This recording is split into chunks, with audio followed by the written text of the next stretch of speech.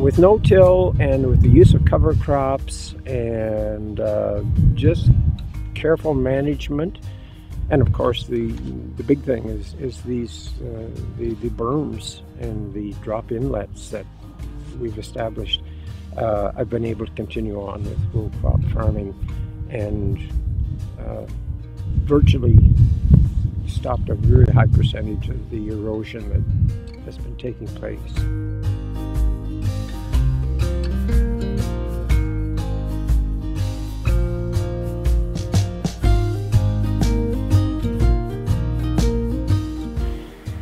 Well, and we can see as we walk the field that there's residue is holding in place. It's not washing in any areas. So that's kind of a good indicator that the surface wash has been held to a minimum around here. Yes. It's a good sign.